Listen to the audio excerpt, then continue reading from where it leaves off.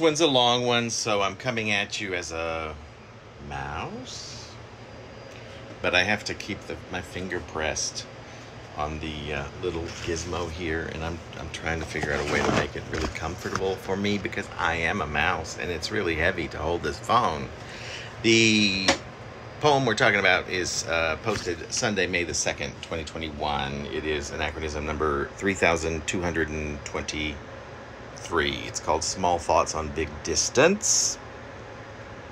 I ask, this is me always asking, how we might hold on to the moment. This is me always responding. And I respond, just like how we're holding on to this moment, like prawns slung from rafters, their little brain bulb wreaking havoc on the magic of the theater as they concentrate it all within the last few fan fins of their tails, which are magically gripping the rafters while hanging suspended, but never falling. Or always falling. Yes, always falling. My answer is their answer. Always falling every single moment, and I wonder how we might even hold onto each other from opposing hemispheres. Same body, you, always, same body, I almost catch the optic, the cloak of optimal. I wonder without asking or thinking, because it's trouble. You even hear me say, or know I think anything, but the limitless possibilities. Maybe you are the only one who can know. Is how you make me ecstatic, proclaiming from all distances. Only you will, it'll be you teaching me. Imagine.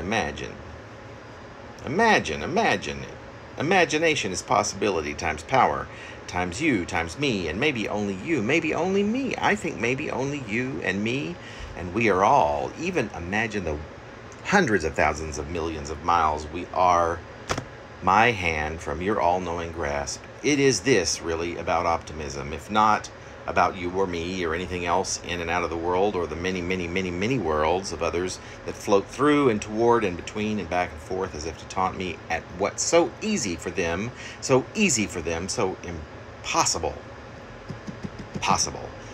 It's impossible. Probable. Hopeful, hope. And I watch the sounds and say the words until they come back to me. They come back to eat me. Look now, it's happening. For me and for you. Do not include me in this, but you without me.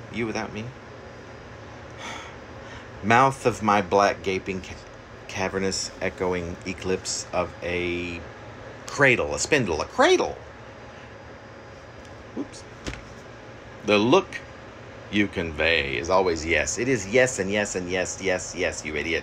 Like how I am always suiting and contorting for the upping and of the ante. That is, I literally think, isn't this when we up the ante? I literally think until I think I am thinking I'm nothing but exist or exits. Axis.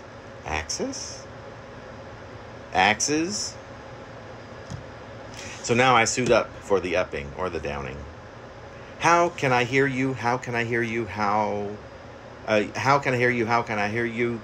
Say, how can I hear? Can I hear you say the upping of the other upping, or the downing of the down, or the up of the up, or just the upping? Look at us. We are never together apart, never a part of, but all of together. All together, always together, always, like I literally think how one hemisphere always cradles the other in its long and laving tendril, trembling, still formulating long and laving chalk-dusted loving arms, like how one hemisphere always gently cradles the other in its long and loving arms. We, master of us, our heart's space, our minds tend, and that keeps us we. And keeping we us, and keeping we us, and keeping we us. We must, we nothing but dust.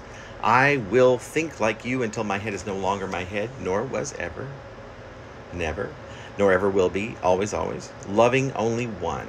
What it is that when combined or put together or kept apart, we become as one, like how one always cradles the other, like How one always gently unfurls its long and loving, always craven arms and cradles the other. Like how one hemisphere always gently cradles the other. A curl of curds of further softer curls, a soft and incomplete and never finished head of thick and wavy and matter of fact, matter of universe hair. Our being it cradles now, being a being that can, and only the only being that will, like one hemisphere that presses gently the other hemisphere until their hearts combine into touch and mirror, as if to demonstrate all of the extra possibilities that are always left when and as and how and when and how and as and how one sphere and one sphere are always magically holding each other up and apart and up and at it, how and like and how. The one hemisphere is always, no matter the cost, no matter the risk, ever so gently cradling the other in its long and viscous and elaborate and infinite and timeless, porous and gaseous and armored and boundless, unbounded, no boundaries, arms. Sweet, huh?